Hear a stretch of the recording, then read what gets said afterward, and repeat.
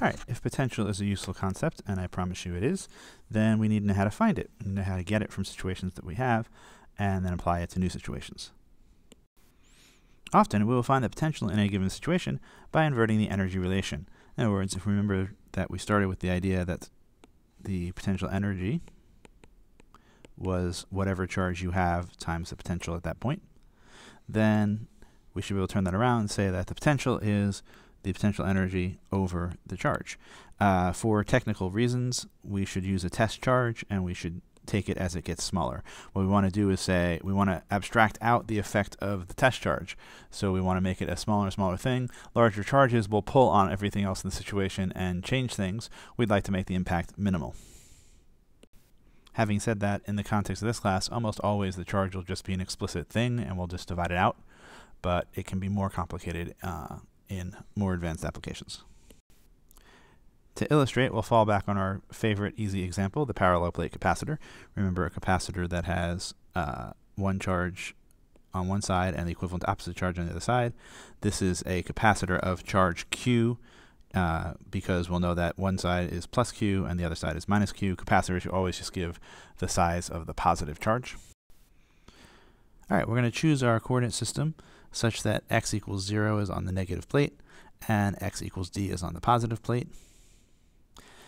And then we can set our potential energy to be 0 anywhere we want. We can always choose the 0 point for potential energy at least once in the problem. We're going to choose it at x equals 0. It doesn't change any of the physics, but it makes some of the expressions a little bit simpler. And notice, as mentioned before, that in moving the particle from here to here, if it's a positive particle, it's going to gain electrical energy, electric potential energy, because the field is doing negative work on it. What kind of work? Well, remember that work is always the force times the distance times the cosine of, f delta x cosine of the angle between them. But here the force is just QE, and the angle between them is 180 degrees because the object is moving to the right, but the field points to the left. Cosine of 180 degrees is -1, and so we get that the work done is negative Q times electric field times x. Way back from mechanics, the definition of potential energy is that the change of potential energy is minus the work done. So the change in energy between x and 0 is minus the work done going from 0 to x. So it's just negative of this expression. So the change in potential energy is Q times the field times the distance, the coordinate. Of course, since u is 0 when x is 0, delta u ends up being just u at the position x. All right, wrapping all of that up and together, we can say, taking this electric field that we had, that the electric potential energy at a distance x from the negative plate is little q times big Q over epsilon naught a times the distance from the plate. As an aside, that looks a lot like U equals mgh. Notice that we have the charge, and then some sort of field strength, and then some sort of distance from a reference point. Not surprisingly, the parallel plate capacitor, in general, since it gives us the constant electric field, will look a lot like a gravitational situation. We weren't really interested in the electric potential energy itself. We were interested in the potential at that point, but that's easy enough to do. We divide out the test charge Q, and it actually just divides out. We don't need any kind of limit, and we get that the potential at a point x is just the charge on the capacitor times x over the area with this correction factor thrown in. If you prefer, you can certainly think of this as 4 pi Coulomb constant times qx over a. And you can kind of see where the epsilon stuff's coming in. This kind of weird geometric factor is annoying to carry around, these 4 pi's that pop up and go away and so on. They're coming from integrals, and it's just sort of absorbed into the epsilon if we use the epsilon factor. So that's why you'll see that people use that. All right, if the plates are separated by a distance d, and the capacitor is connected to a known source of potential, let's say a battery, that maintains a potential difference of delta V across the plates, or between the plates, then we can find the electric field as just E equals delta V over D. That is, we can establish a uniform field of any desired strength just by controlling delta V and varying D. These are technologically easy to do. Build a battery, separate the plates, and then you get your constant E field. And since a constant E field is technologically often very useful, this ends up being a good piece of engineering that we can do. Also notice that this equation implies electric field could be measured in volts per meter. Volts per meter.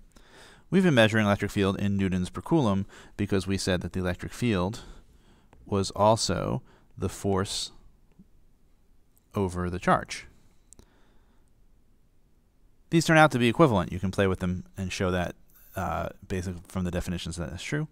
And so you can use whichever is convenient, either volts per meter or newtons per coulomb, and you should be aware that those are actually the same term. Notice that the voltage grows linearly in the capacitor. This is an important feature of capacitors. It's not a general statement, but since capacitors are both ubiquitous and useful, it's worth knowing that the potential difference at any point, is based on the total potential difference and the fraction of the distance you've covered. If you go 3/4 of the way away from the negative plate, you pick up 3/4 of the total potential. As you can imagine, that's also a useful thing. There are several ways that we can describe the potential at different points in space. These are 3 common ways of doing it, and we'll use all of them at different features. We can draw them as a potential graph. We can sketch what are called equipotential surfaces, or we can make what's called an equipotential map. And over the next couple of slides, we'll talk about these each explicitly. This graph, which in the notes you might want to return to, tries to show the equivalent points on these, that this value at 1 meter of 0.5 volts is also what's represented on this 0.5 volt sheet, which is also represented by this 0.5 volt line. And it's likewise for the 2 volts. The x equals 2, the 1 volt. All right, a potential graph is pretty much exactly what it sounds like. It's a graph where the position is on one axis and the potential at that position is on the other. These are optimal for one-dimensional cases like we just had, and less so for potentials in which there are 2 or 3 dimensions. Although you could imagine with a 2-dimensional potential, if you had variance in x and y, then you could imagine a 2-dimensional graph where you would have, x on one axis, y on the other axis, and potential on the z-axis, and then you could imagine having some more complicated shape that would tell you where your potentials are on that shape. Not fun, not particularly easy to draw, as you can see, but useful. If you have potential varying in 3 spaces, x, y, and z, then it becomes essentially impossible to describe it with a single graph, although you could take slices and do any other kind of 3-dimensional representation that you want. Calc 3 is the kind of class that deals with 3-dimensional stuff a lot and would help you on that if you're interested. We have some other techniques, though, that we're also going to use. We can draw what are called equipotential surfaces. An equipotential surface is a mathematical surface, not necessarily corresponding to a physical surface. It's just one you put out there mentally. And on that mathematical surface, the potential has the same value everywhere. That is, on that surface, all potentials are equal, hence the equipotential. It's a lot like a topographic map. If you look at like a picture of the local environs from the U.S. Geological Service, they'll have a map where there'll be bumps raised and lowered for where heights or depths are. And so likewise, an equipotential surface is sort of like that. Since the potential in the capacitor depends only on how far you are from the negative plate, remember that it was just x over d times the total potential difference, then the equipotential surfaces are each simply planes parallel to the plates. In other words, it doesn't matter if you think of like an x, y, z axes where we have something like this. This is x, this is y, and this is z. Your values of y and z don't matter. Only the values of x matter. So everybody on this sheet, no matter what coordinate x, y, and z they have, they all have the 0.5 volts. And everybody on this sheet has 1 volt, and so on. By the way, don't get overly thrown out here that they only drew these 2 sheets. There's as many sheets as you want, any value of voltage, but it's usual to pick kind of fixed values that step between your max and min, just to make it easier to read. And then one other way of representing things are what are called isolines, or equipotential maps. Your textbook likes equipotential map, and the AP committee loves isolines. They like it; just sounds cool and Star Trek-y, so they use it a lot. An isoline is a two-dimensional slice through an equipotential surface, such that every point on the line has the same potential. So each line here is now drawing the same potential. Again, for a parallel plate capacitor, since being at a value of x is all that matters, anywhere on this line is the same potential. Anywhere on this line is the same potential, although these two are different. We'll talk more about isolines in their own little section shortly. All right, change of topic a little bit. That was potential due to a parallel plate capacitor. They are the easiest. They are the simplest. They produce constant field. They give you linear voltages. Things are nice. The other thing you'd want to know is potential due to a point charge. That is conceptually the easiest thing, although it will turn out that it's not mathematically the absolute easiest thing, but it isn't too bad either. Consider a test charge Q sub t, which is brought near some other point charge Q. We know that together they have an electric potential energy, which is given by Coulomb constant times the product of the charges over the distance. Keep in mind here that it's the distance, it's not r squared. Why? Because we're talking about energies, not forces. All right, it's a dimensional requirement. It is a little weird that the electrical energy looks a lot like the electric force. It's a feature of calculus. It's a weird, just the way the real numbers work. Just keep in mind, they look similar, but there's extra power on the forces.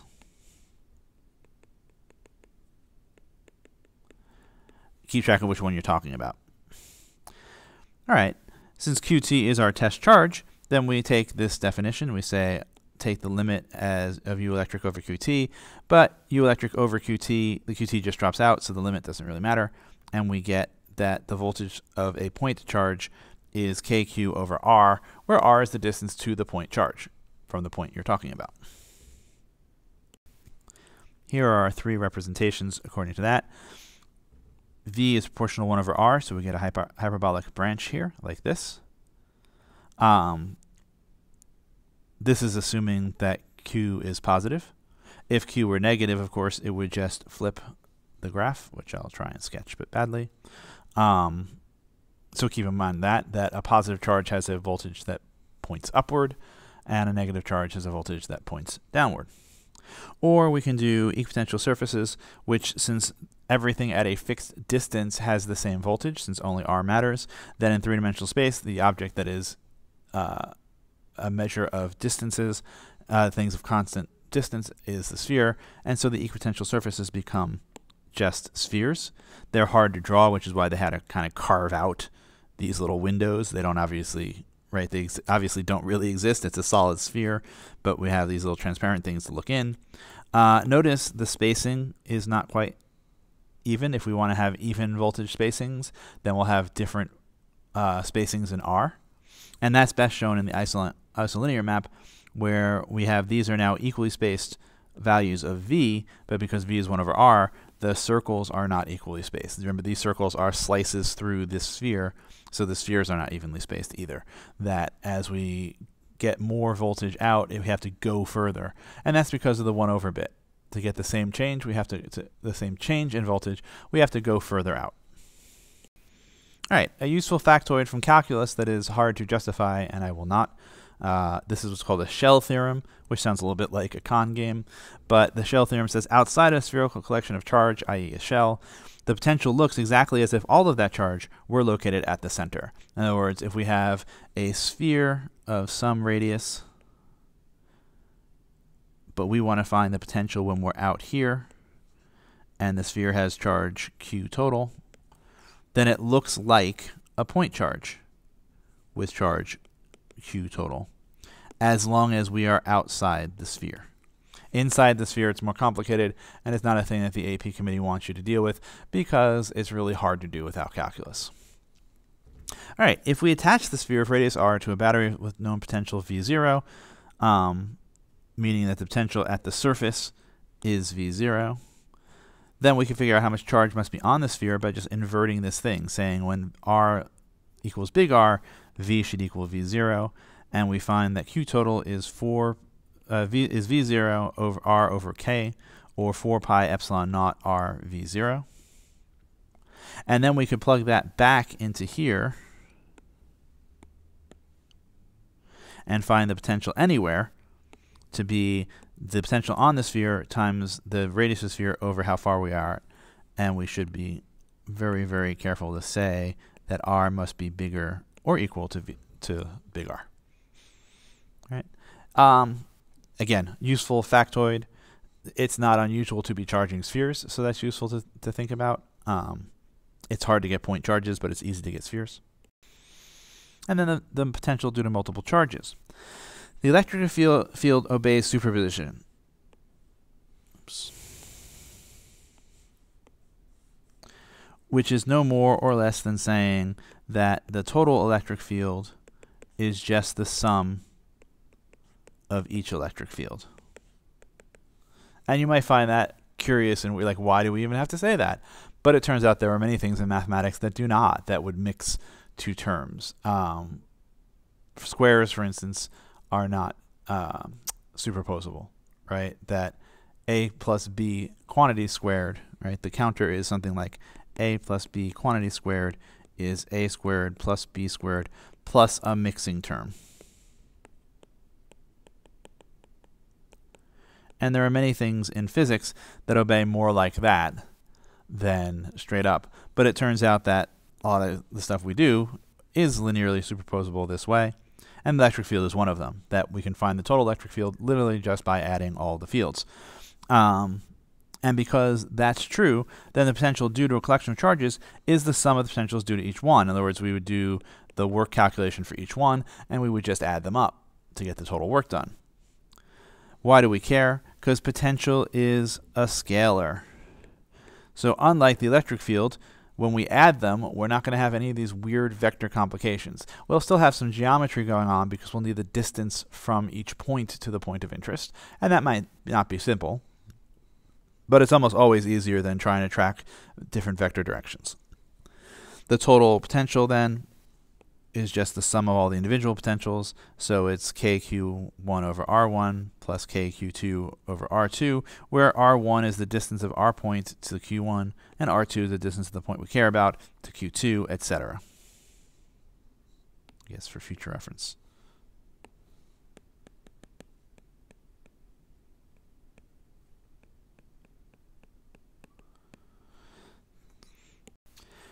For example, the potential at the black dot at this location is the Coulomb constant, which is, of course, all that this thing is. Right? This is just the Coulomb constant. And then we have Q2 over, or Q1 over R1 and Q2 over R2. And then we just do some calculation. I'm going to pull out the units here, the Newton Coulomb per centimeter. And then I'm left with 2 over 5, which is 0.4, and minus 1 over 4, which is 0.25, and with a minus sign. And then I'm going to convert the unit. And this is just going to do something which, notice, essentially is going to cancel out that, which is what it's for. So Newton Coulombs per centimeter, 1 Coulomb in every 10 to the 9 Newton nanocoulombs. Sorry. Times 100 centimeters for every meter. And when all is said and done, you get 135 Newton meters per joule. A Newton meter is, of course, a Coulomb, and a joule per Coulomb is a volt. So the potential difference here is 135 volts. And all we had to do was figure out each of these individual ones and add them.